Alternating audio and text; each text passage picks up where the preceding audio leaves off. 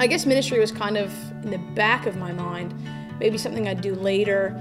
Kind of came up and I kind of pushed it back again, something on the back burner, until we were in church one Sunday evening, and I just felt this weight on my shoulders, and I looked at my sister and I said, I have to go. And she knew right away that I meant I have to go to Bible college. I went to MUN for a year, and then after that I went to Vanguard and did a degree and then I went on the mission field for almost a year. And it was there that I really felt God wanted me to come back to Newfoundland, which is not really what I expected, but I came back anyway.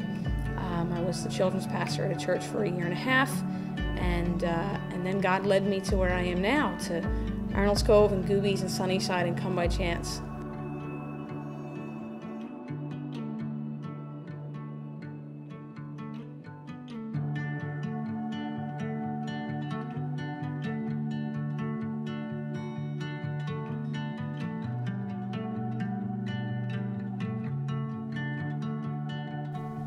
Okay, so originally, this area had 3 separate Pentecostal churches. There was a Pentecostal church in Arnold's Cove, one in Sunnyside, and one in Goobies. Now there is one congregation, but we have 2 buildings, and then we rent a third.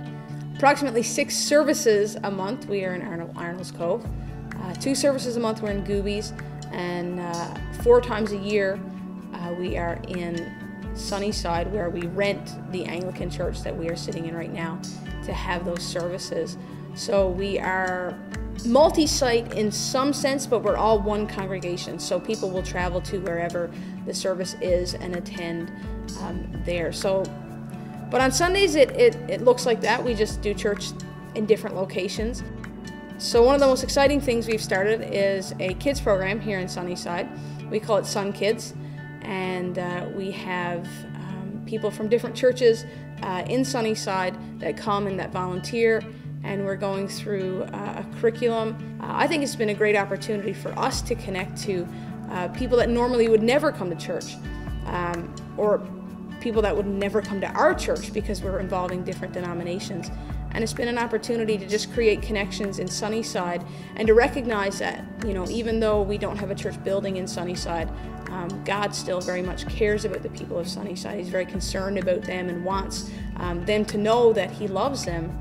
And the kids program, I hope, has been and will continue to be a great tool for that, to recognize that, God is not just in the communities where there is a building. God is concerned about the kids of this community and the kids of every community, and the opportunity to do something in this community, I hope, shapes and changes the perspective of what God is doing and what God is capable of doing in communities. Another thing I think that's great that we've done to build unity is to have small groups. We've taken a month in the fall and a month in the winter and done basically in-home Bible studies. So we did them in Arnold's Cove and in one of the other 3 communities on Tuesdays and Thursdays. And there's something about going into someone's home, into their family space, and just sitting and talking about God's Word, talking about the church together.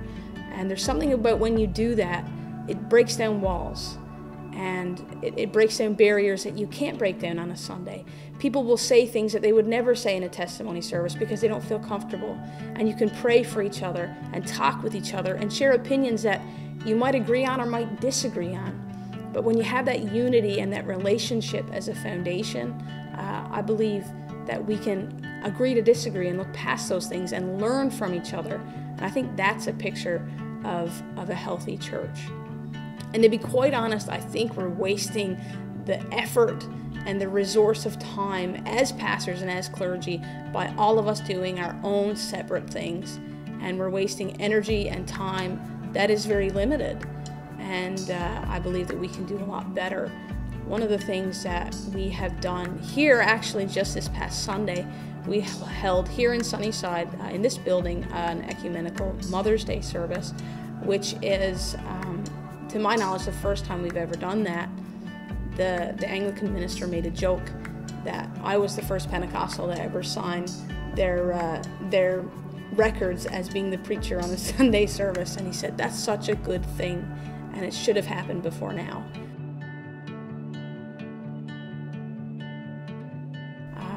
think we need to get away from this idea that we need to all remain in our own silos. Some things we'll never see eye to eye on, some things we'll never agree on, and that's okay.